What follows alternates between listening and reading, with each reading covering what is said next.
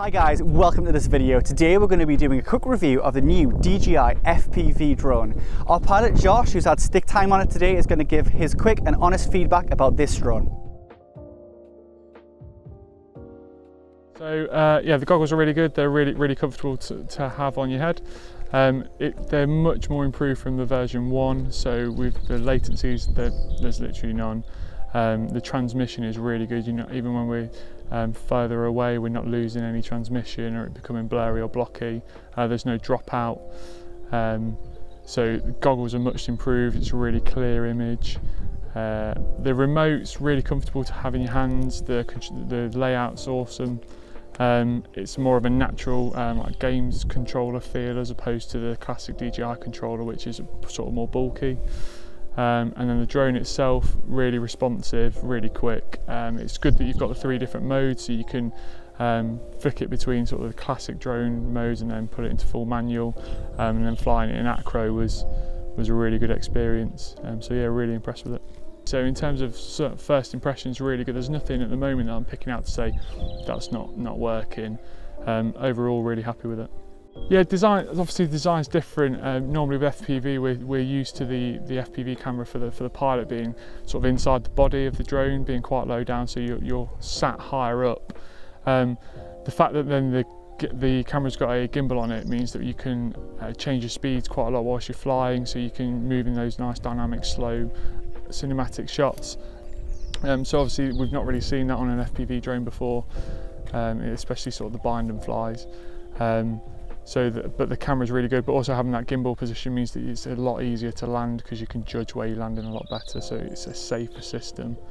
And then the GPS is a lot more accurate. Obviously the return to home is fantastic, and the pause button is a really good feature to have also in case you've sort of been a bit too overconfident and need to bail out. So yeah, so as you're doing rolls, etc., you're not getting the drone's not overly heavy, so we're not having i.e. having to put lots of power on, lots of throttle to pitch up, etc. When we're coming back down, when it's in that air mode, we're not having massive variances, so we can do quite some ambitious manoeuvres, and the amount of height you're not losing too much. Okay, so I've obviously used the V1 transmission system, so the original DJI FPV, and what you had there was the focus mode activated quite quickly, so you begin to lose the detail in the edges, and then you get blockiness, and because it's digital, the signal jumps, so you'll see something and then there'll be a pause in the frame, but obviously at that time the drone's still moving and then it jumps back to where it is. When we've been flying here, and it'd be quite challenging to fly in this location with the version 1, we've not had any of those issues. At no point have I had a loss of connection, have I had the sort of low latency, or the level of the latency has always been really low. We've not had the focus mode activated, so yeah, the V2 goggles are much improved from the V1.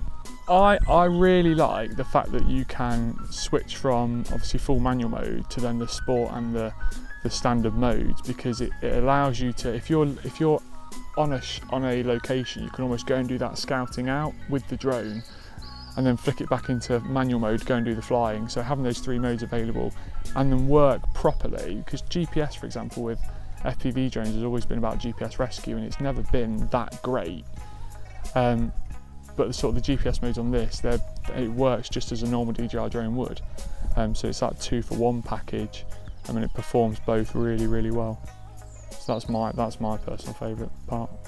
I think the main beneficial points is that it's essentially that commercial off-the-shelf system. It's off the shelf, so there's no building.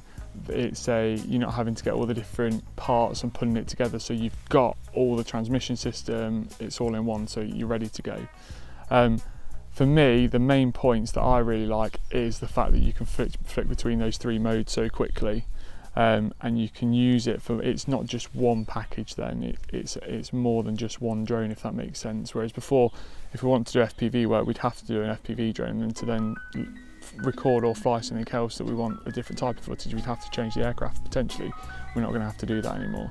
The quality of the camera is excellent, and especially to have that as your as your main camera means that you can, the work you're doing it's a lot more smooth. So you're shooting with the camera you're then going to use the footage for, as opposed to as normal. We've got the FPV system, which is just for seeing, and then you've got a GoPro or something on top, which is then the footage that you're going to record. So you don't know if it's correct until you landed, whereas we can be pretty happy when we're flying. If we've seen what we want, we know we've got the shot already. Yeah, so in terms of for a beginner, the package that DJI are delivering is really good. So you've got the simulator that's part of the goggles, and the simulator, having used it and having then used the drone flies quite accurate compared to the profile of the flight in the simulator. So once you're confident that you can fly with that simulator, you're going to be able to fly relatively well outside. So for people who are wanting to get into FPV, this is a really good drone. But it's also got the safety systems around it, so we can pause the flight if we're in a situation where we think we've lost control of the drone, so to speak. We can press the pause, reset yourself, and then carry on. So it's more, for me, there's two target markets really. It's the people who want to learn FPV, but it's also the opportunities for the commercial operators who want to get into FPV, who want a off-the-shelf system that they don't have to build themselves to go flying, and then have the safety systems around GPS, etc., which we can then use in commercial work. So it's two target audiences. I think it's really good. Well, I hope Josh has given you some good insight in the brand new DJI FPV drone. It is now in stock at heliguy.com, so pick yours up there. If you have got anything out of this video, please do like and subscribe, as it does help the channel grow. And if you've got any questions, please do leave them in the comments. We'll see you in the next video.